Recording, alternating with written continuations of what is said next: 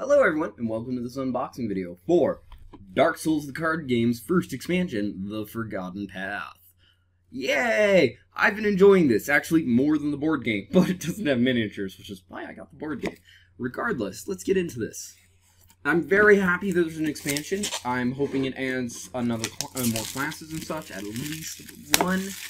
But otherwise, I really don't care too much. I'm just happy it's more stuff. I wonder which games this is going to more make reference to. It does state the board game is required, yada yada yada.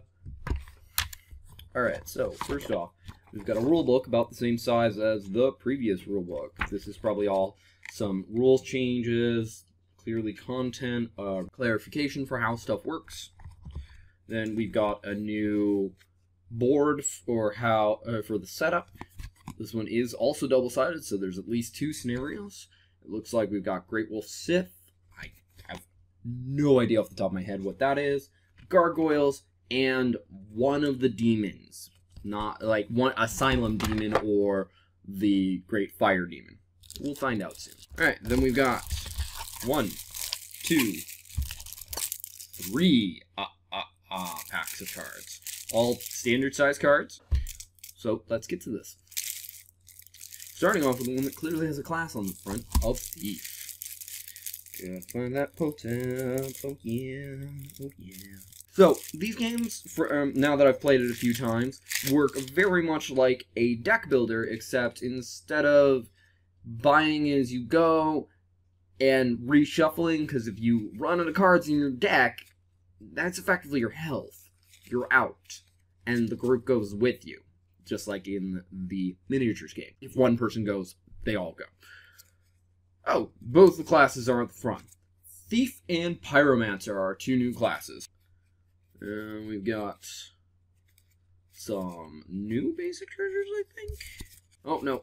These are Thief stuff. So we've got Short Bow, Bandit Knife, Deserter Armor, Bandit Round Shield, then some usual stamina, which, again, this works by playing stamina match to use your abilities. Red, purple, or sorry, blue, purple, and yellow, not red. Then under the Pyromancer, we have, of course, Pyromanic Flame, because how else are you a Pyromancer in this setting?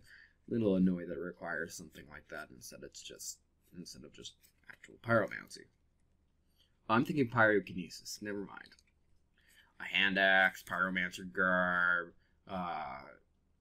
Cadius's round shield. Then we got some purple, yellow, and red stamina, which I believe red was mostly magic. No, purple was magic. Then we go into some generic stuff. Everything has the new set icon, but we got a sword, Silver Knight Spear, some Cestus. I'm really wondering. Oh! Havel set! Always loved that set. The Crystalline set.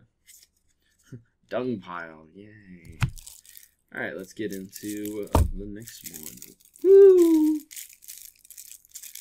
So this game also had a lot of push your luck elements, like you finished an encounter, you could either go back, rest of the bonfire, or you could push on. But if you failed in pushing on, you didn't get the stuff from the last encounter, or the one you failed at. You had to succeed at a following encounter to safely be able to keep the stuff from the previous encounter, or you had to go back and rest. Handler's Trident, the Stone Greatsword, a gem, gold hemmed black set. I loved this set in the first one. It was one that I ran around with for a long time. Some spells, some armors, all sorts of different kind of cards, but it's mostly, this is all just the standard gear. Then we get to the actual bosses. So first off, we've got the Asylum Demon. So it's just the standard Asylum Demon, not one of the random ones, or one of the other 2. There's one other Asylum-ish demon, and then one that looks like them but doesn't fight like them. Velgorgor 1 and 2. Of course, there had to be more than one. Ooh! It was the Moonlight Butterfly was the one that I didn't recognize, because I've never seen a symbol for it. And yeah, Great Wolf Sith. And then we get into, like, here are the cards for the Asylum Demon. Again, these monsters have the tendency to attack in specific positionings because this game cares about positioning. flying overhead smash and stuff like that. The Gargoyle cards look like they do two separate... Oh, I get it. It's Gargoyle 1 and Gargoyle 2, and they do each of their attacks. So, they have two locations rather than their image. And we've got the Moonlight Butterfly cards, which, like the others, use the same image. And then we've got the Great Wolf Sith cards, some of which have a smaller image like this first one because they have text underneath them, like this one is resolve this attack twice, which is called Double Sword Swing. I wonder why. Then we got monsters. I don't know what encounter levels these are. Are these all? Yeah, these look like all encounter level 1, so there's probably more in there. We've got stuff like large undead dog, slime, undead attack dog twice, demonic foliage, falcon skeleton, forest clan bandit, forest clan thief, forest clan sorcerer. So that the set of stuff that attacks you in the Darkroot Forest, which I can already tell there's more because forest clan cleric. Tongue-tied there for a bit. Yep, and that was the last one of those. And then I'm just going to pile up the rest. And then all sorts of different kind of things right here. And yeah, they go into the 2s and some 3s. A lot of 1s compared to the others. Then we got whole new... Ooh!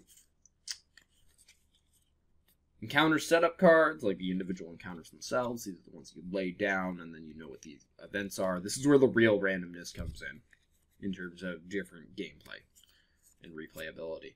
Then we have, I think these are fog, or sorry, one of them is fog. I think these are the trap cards I saw. They look like traps and environments, but they're all sorts of different kind of things like that. Like bog, fog, treacherous footing, smeltering heat, lucky escape, shattered foot, rockfall, clockwork traps. They've all got this spear icon on the back, I think. No, okay. So, these are environment cards, I'm guessing, and that's their icon. And then these are trap cards. That's spear. Regardless, that is everything in the box. So, thank you for watching. I hope you enjoyed. If you did, feel free to press the like button. If you think somebody else will enjoy this, please share this video. Either way, you'll help this video get seen more.